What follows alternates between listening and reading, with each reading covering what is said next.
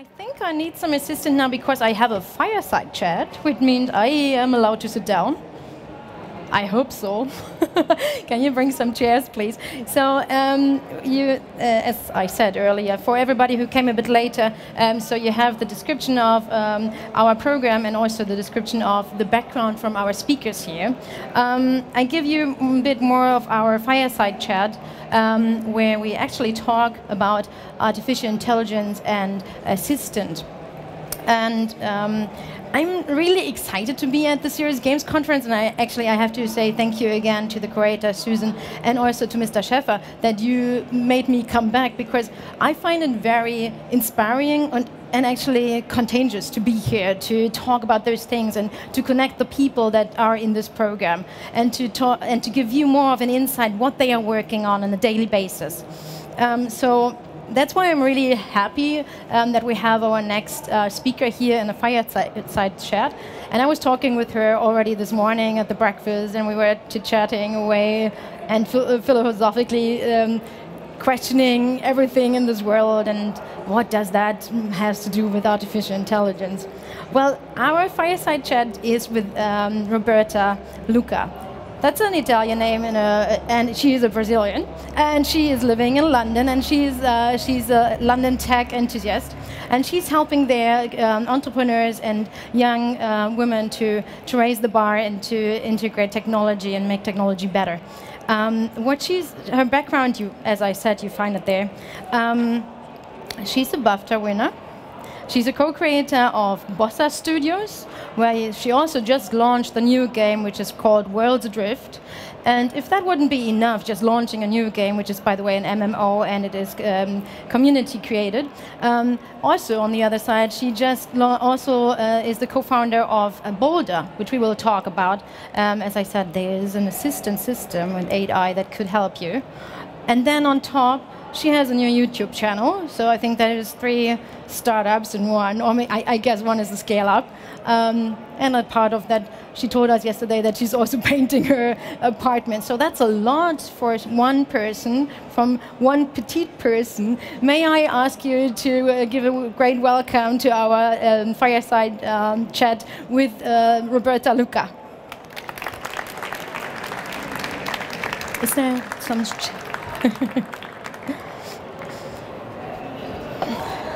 Thank you. Wow, that was a nice introduction. Oh, we are happy you are with us here. I think we have so much to talk about, and I'm actually happy that we have so much time. I want to talk with you maybe first about the whole background, so because a lot of people in the serious games industry know Bossa Studios.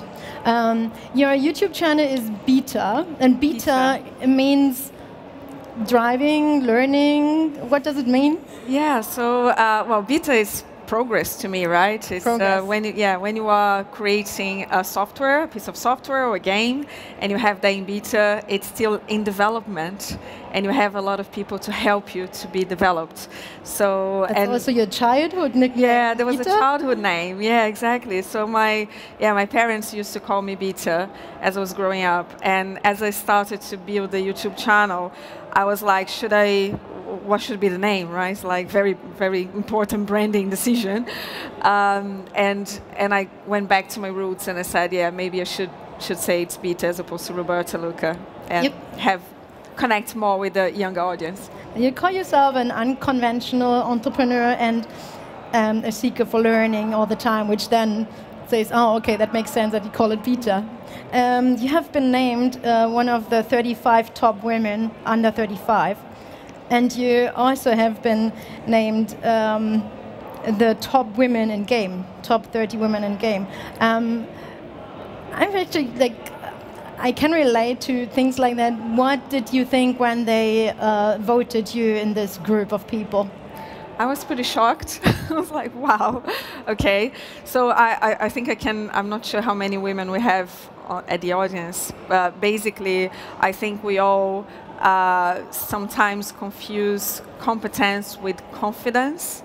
And very often we double down on being more competent every day, hard work, building something new, make something better. You know, if you work for someone and you have a boss, you want to kind of showcase what you're doing. But very often we have so-called imposter syndrome, which makes us believe that, you know, we're not good enough to be doing what we're doing. And so when you have those sort of awards, and the BAFTA award was another one of these, you're like, wow, actually you realize that you're doing a lot of cool things that are impacting the world. So it's very humbling for me. You can look back into 15 years of game development, 20 games, I believe. Otherwise, that is a long way you already have come. As I said, you just launched Worlds Adrift. When you say, I said it's community-crafted.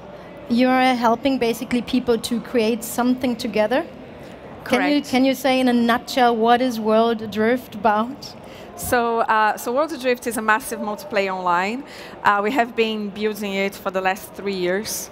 And we typically say that we have been co-creating that with 10,000 people over there. So, which includes gamers, 10,000 people. So basically our community. So we have been working on open development since the beginning, and that means that we have gamers and influencers and makers and creators and designers all building the world together. And one of the magazines, good, you know, large gaming magazines in the world called Edge, said that we are the next Minecraft, which is like no pressure. You just launched, right? Yeah, we just launched in early access. Yeah. So it's the first, you know, milestone of the game. But the point is, it is a persistent world, all simulated. So effectively, everything that you do there has a meaning in the world, and it's basically floating islands in a massive scale world. Floating islands. Floating in a massive scale world where you have to build ships together and build the world together with other players live online. So to me, the significance of that, now that we have many dozens of thousands of people playing the game, is that it's a grounding place where people are connecting to each other. So they need to connect to each other to build something together. And to me, that's very, very meaningful. Let's talk about how you develop games like that. When you're saying, okay, the game is about creating something together. How did you come up with this game? I just saw that you are with Bossa Studios. You are a scale-up. You just have been going from 40 employees to 90 in half a year? Yeah. How do you manage that, and how do you create games like that in such an environment? So from a culture perspective, I'm very glad to have amazing co-founders and a great management team who has been helping us all to build, to scale up the business, and also our investors as well. So we were building kind of smaller British humor games. I don't know if you guys play games, you might know about Surgeon Simulator. Do you know Surgeon Simulator? Yeah, some nods, yay. So yeah, we're the creators of Surgeon Simulator and I Am Bread. And Surgeon Simulator went viral on YouTube and it's like super loved kind of game. And so we went from doing smaller games to building something bigger out of the investment. We raised Series A last year, led by Atomico, which is the largest tech VC in Europe. So, and it was set up by the founder of Skype. Mm-hmm. So basically, the way that we create games is quite an upside down type of way that traditional games do. We don't create the games as game designers or games producers. We actually let the team do that themselves. So we have game jams on a monthly basis, which are like hackathons. So in the jam, it's 48 hours that people, all the teams can gather together, create new ideas of games, and there are only 2 rules. One rule is you have to pitch your idea to somebody else so that you don't work on your own. So your idea needs to be really good. And a lot of ideas die out of that, right, out of non-persuasion. There's not a bad idea, is there? There's not a bad idea, exactly. There's just a funnel of ideas that actually end up creating something amazing. And the second rule is that at the end of the 48 hours, the game needs to be playable. Oh. And it can be a very kind of small core amount of the game, but it needs to be playable so that we all play together. And we usually have some guests and kind of judges and people from the outside of the community to kind of have a look at those games. And so all of our games, including Worlds Adrift, nowadays come out of game jams. So the teams have full autonomy and purpose on what they create, and they have a whole emotional attachment to what they're doing. It's not about us telling them what to do, it's them creating something. They created it, and so they have an emotional... Yeah. Yeah. Well, let's stick to that, because the 48 hours, for me that sounds like, that's a lot about, that says a lot about Bossa Studios. For me that sounds like it's a lot about autonomy, like everybody is free to work and say, I have this idea, I want to do this? Or are they always waiting for, oh, there's the end of the month, that's when we do the hackathon, let's do it then? How is that, like, how is that in the daily business? So people, I mean, in the day-to-day, they're working on their projects, right? When game jam time comes, I think there are two very interesting things that happened over the times that we perfected that, right? We didn't get it right in the first couple of game jams, but two things happen. One, there's a massive trend in game developers to actually build games as indies in their bedrooms, because you have tools like Unity, right, that anyone can create a game on their own. So a lot of people have great game ideas, but employees of Bossa actually, they decide to bring their ideas to the company to work with their colleagues as opposed to doing that on their spare time. So they bring their love for games to work as in addition to work. And second thing as well is the sense of purpose. It's like I am the one, and responsibility, right? I am the one creating something here, and I'm not going to be so much attached to my idea, because everything is about the execution. Everything is about collaboration. It's how I'm going to make this idea happen with my colleagues. And so it creates this kind of creators. Usually as a creator, you would have a huge attachment to your idea, and in that manner, you don't have that anymore, because it's all about creating something great with other people.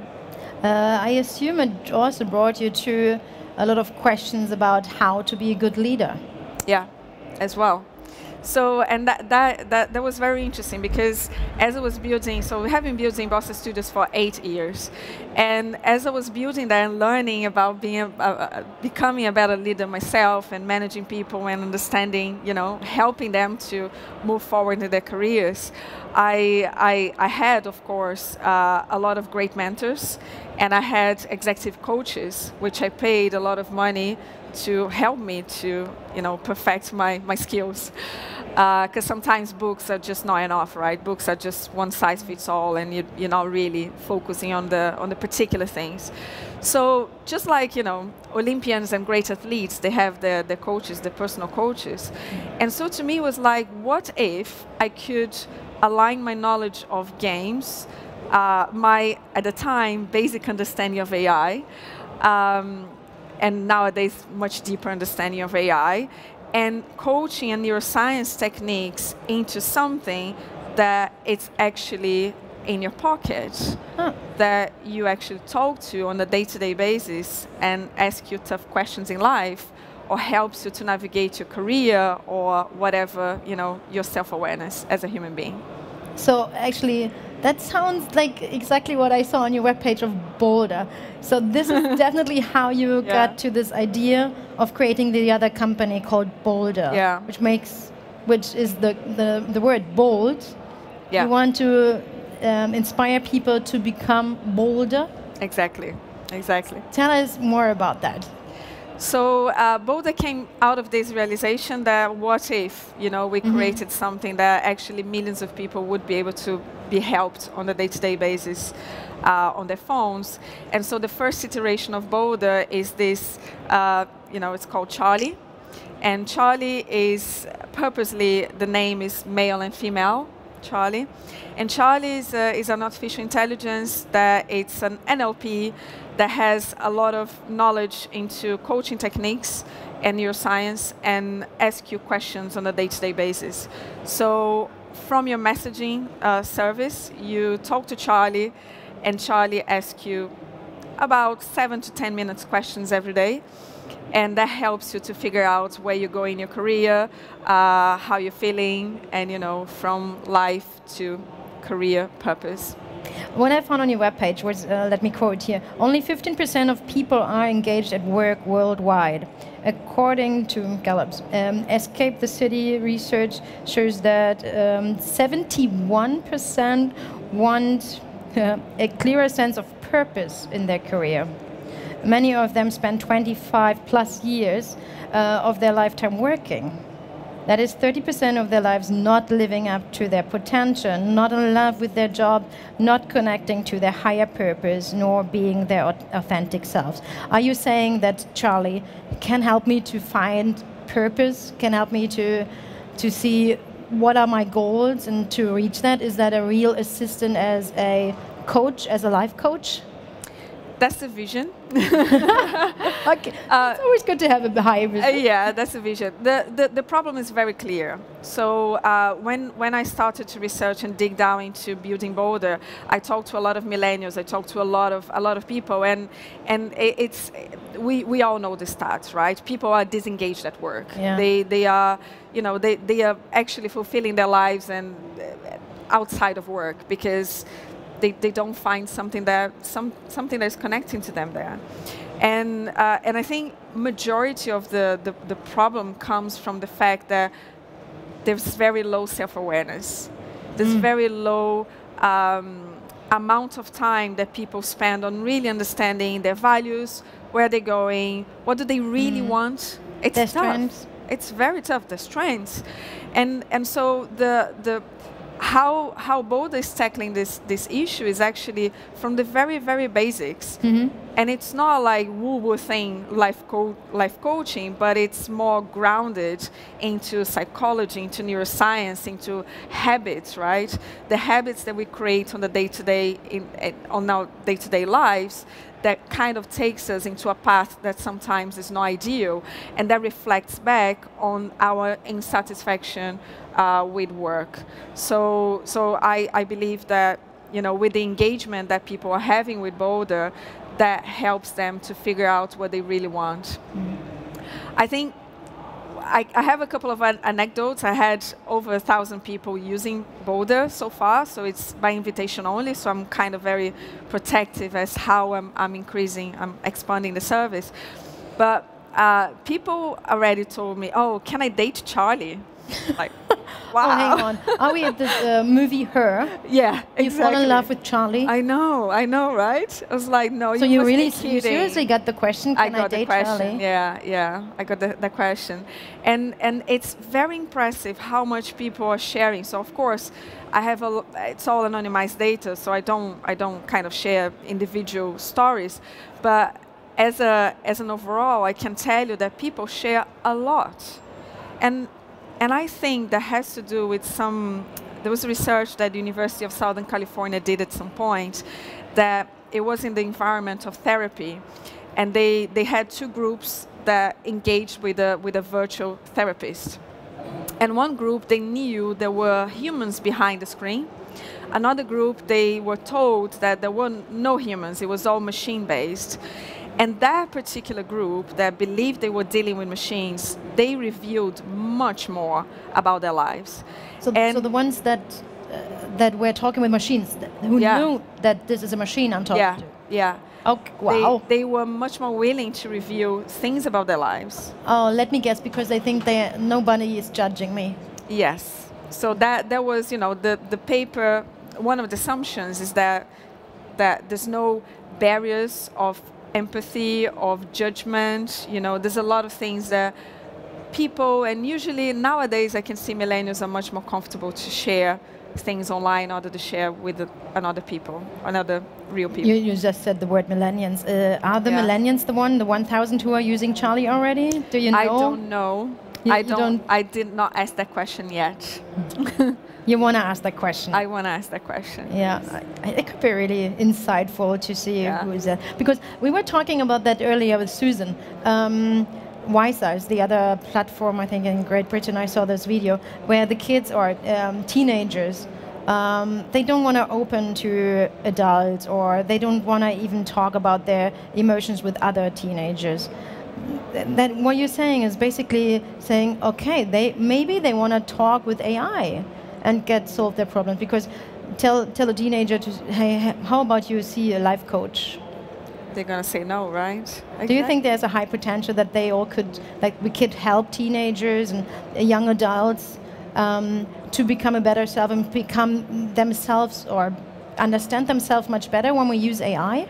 Definitely. I think a lot of the current mental health issues we're seeing within this bracket, millennials and Gen Z, is actually this sometimes social inability to deal with the offline and the online world, and they use the online world as an outlet for being themselves, because sometimes there are a lot of constraints in society that, especially when you are a teenager, right? You're discovering yourself, you're trying to understand who you are and what are the boundaries of the things that you do in your life. And society has put a lot of pressure on us. Choose a career, be the best, do this, do that. You know, you need to have grade A all the time. You have to be the best in your class. You have to be the best at work, and that is very daunting, right? Because they are competing in a global manner nowadays, and they're stressed.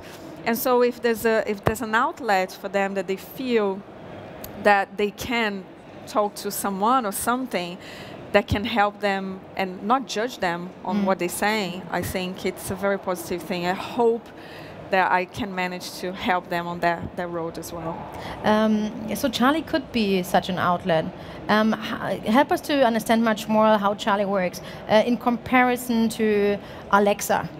Like, how does that work? Is Alexa, I ask Alexa a question, but this is just facts. And I understand Charlie is like a chatbot, right? Yeah. So what is, like, how can you call Charlie a mental health coach? What is the comparison to everything we know? Is like, for instance, Alexa. So it's exactly the reverse. So with Alexa, you drive the conversation. So you ask the question to Alexa. You say, Alexa, what is the weather? Alexa, tell me something. Sing me a song. It's quite hilarious if you ask that.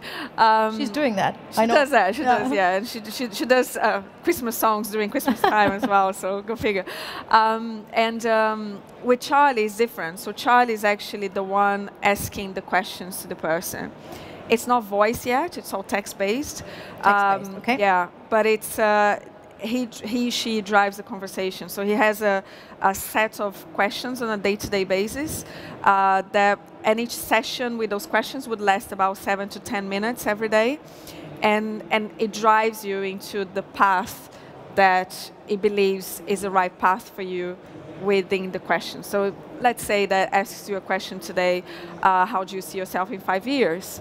And then following your reply, it will give you something else as a decision tree that is becoming smarter and smarter every day to kind of lead you into the tough questions that you need to answer to yourself. So Charlie is learning from everything I said yesterday, basically, or it's like taking on the conversation. Hey, that's how we ended yesterday. Let's continue with this further.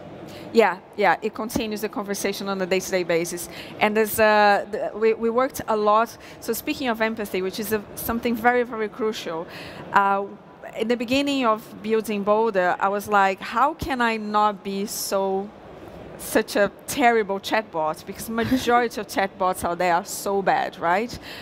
And I spent a lot of time with the team crafting the words. So Charlie has a personality, so I got a games writer to help me with that, to create a personality for Charlie. Charlie is sometimes challenging, sometimes supportive. Also, certain keywords and cliffhangers on each session, they are very importantly kind of crafted as if we build a game, right? So a game needs to be highly engaging so that you would have value out of that. So, so we went through very particular things about the language that Charlie uses to get the best out of you and the answers that you have. And then over time, we have a backend system that it's matching your words with the corpus that we're creating from neuroscience and coaching techniques. How can I become one of the 1,000 people? I can invite you. Okay, so it's an invited group now. So I can invite you now, yes. Okay, and then it's on Messenger or like... It's on Facebook Messenger at the moment. Okay, yeah. but it's your algorithm and everything is safe. Because, yeah. You know, in Europe we just had this... I know. Data yeah, the elephant in the room, Facebook. No, it's all with us. It's all safe. So we're looking to GDPR safe. So it's all, you know, tick the boxes and everything is safe and wow, it sounds really interesting. I really like to look into it. As I said, I checked out the webpage and I was like, that sounds interesting. That's such a different way that Alexa's here and all the others going through. And as I said, I was already looking into this, and we're talking at our institute with psychologists. How could we help kids? I think that's really interesting that you can see, oh, they would reply to an AI much better than to a human being, because that's where they engage much better. I know, it's almost like if they feel, and I mean that's all about humans, right? We want to feel loved, we want to feel listened to. Yeah. And because we overstimulated about everything and over distracted on everything that we do, those moments of connection, those moments of listening, those moments of doing something together, they are very special. And you see that with Minecraft, and I hope that, you know, if you play Worlds Adrift, you're going to see that in Worlds Adrift as well. People are taking different roles.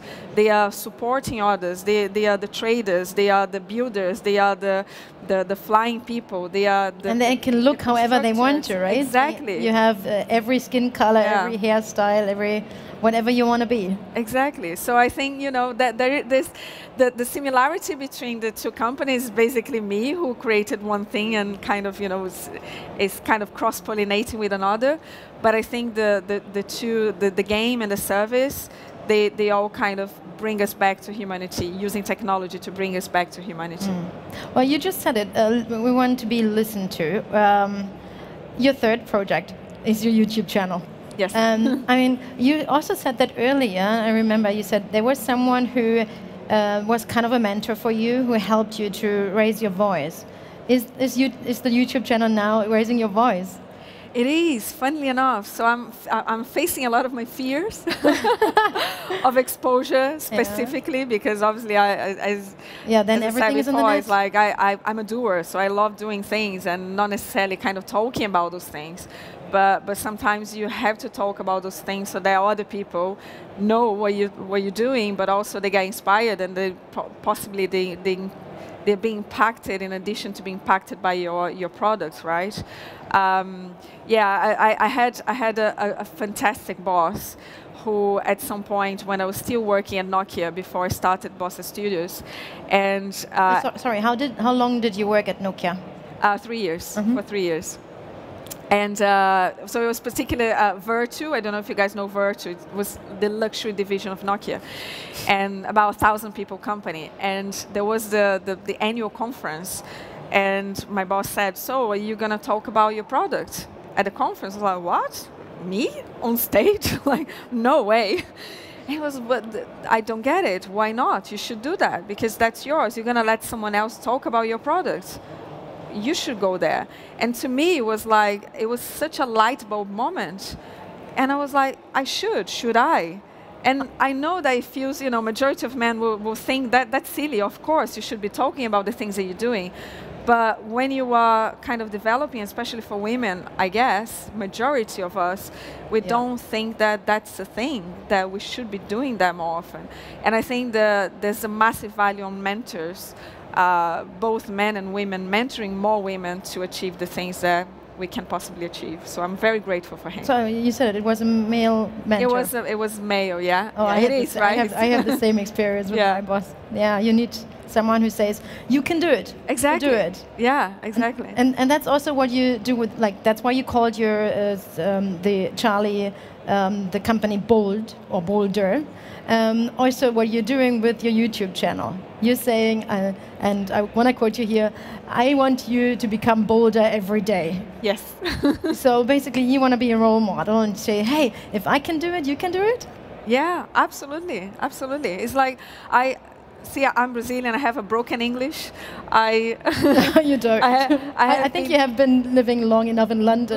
Nobody right. can hear that. So 12 years in London, and you know, when I got there, I had no networks. I had nothing. I just had a job, and you know, and after fast forwarding 12 years. I think I managed to create some really special things that I'm proud of, and I enjoy, and I love what I do. And I think if someone like me can do that, you know, it is possible. It is possible for you to. It requires hard work. It requires competence. It requires confidence. It requires a great network, great people around you. So my co-founders have been, you know, amazingly important in all of my journeys. Because I know that we have complementary skills, and I think you know, going back to what Ed was saying about even technology and AI augmenting ourselves as human beings, it's like we need to be surrounded by more human beings, but also more technology that would allow us to get to our purpose in life. So I hope that with Vita Lucca, more young, aspiring entrepreneurs can see that and say, hey. It is tough, but it is possible. Your background is computer science, right? But you don't program anymore because you don't have that time for that, I guess. I don't. You know what? Okay, you're gonna hate me about that, but after about 2 years after I graduated, I was like, oh gosh, I'm a terrible coder. It's like it's just because I don't have enough, you know, patience to be in front of the computer night and day. And so I said to myself, I'm going to use that logic that I developed from my brain to actually put that into building businesses, which is something that I love doing. And so I think I can combine creativity with logic, with business all together and make sense of that to create something that is valuable to the world. But isn't that also being a part of a good leader, that you understand, oh, someone is better in that than I am, and I have another strength there. Absolutely, absolutely. Can I ask you a bold question? Yes. And that's regarding the female role in the whole industry. Do you think that women can create more empathic worlds and more empathic products? That's a very good question. Short answer, yes. Long answer, I think there's something about minorities, right? Or minorities representation in work and in any communities around there. Either you're minority from a gender perspective or from a social level perspective or whatever it is. You're much less constrained by the rules. So in a way, you have to be much more creative on how you're going to add to the work that you need to do, and much more nuanced about how you influence people to do the things that you need to do. And I think naturally, massive generalization, right? So naturally, women are a little bit more listening and a little bit more kind of nurturing to understand empathy and to understand how to navigate those things to get to the goals that they need to get. And so I think if we can use more of this side of the brain of a lot of women, we will be able to create more more empathy within the machines that we're creating. So yeah, I hope so. I hope it can help a lot. I have more questions, but I want to save them for the panel discussion, where we draw the picture for all of you together, why everybody was talking about their different parts in the industry. But maybe one last question. Ed talked about like how to integrate in teams different disciplines, and I think the word here is interdisciplinarity. In your teams, like, what are the different backgrounds? Everybody is a designer or a game creator, or where are they coming from? So this is hugely important. Yeah, we're super multidisciplinary, and we also multinational. So within the 90 employees that we have right now, we have 30 nationalities. 30 out of 30, how many people live? 90. 90. Yeah. So so we're very broad, you know. What's the biggest group? I think it's British. Oh yeah, well, yeah, okay, London. Because we're based in London, right? but yeah, we have people from all over the world. So I think it's hugely important. We have people who came from finance, who came from consulting, who came from games, who came from technology, who came from, I came from entertainment. I worked in a TV broadcaster back in Brazil for 7 years. Mobile, so it's like it's very broad. We have about a third of the team are designers and artists, another third are games creators and developers, and another third are business and HR and supporting teams. So yeah, it's hugely important, and it's hugely important specifically during the game jams, because they all kind of get together and have their brains from a different perspective to mesh and create that creative tension to create some awesome things. That's pretty cool. As Ed said earlier, we create something that comes from your imagination. When everybody has a different background, the imagination is so different. Absolutely, because if you have a lot of people who think similarly, you will face the same problem, and you think similarly to overcome that problem, right? Yeah. When you have people looking from different perspectives, you always have it's the theory of the brainstorming, right? You actually have something that out of the collective is much better than individuals. Yeah. Cool. I have to say we're running out of time, and I really want to thank you for your time today for the Fireside Chat. I invite everybody else with your questions for the panel discussion later on, or just grab me at the break and tell me if you have to go earlier and say, hey, that was the question I really wanted to get out to Roberta. So thank you so much for being with us, and I see you later on. Thank you very much. Thank you. Thank you.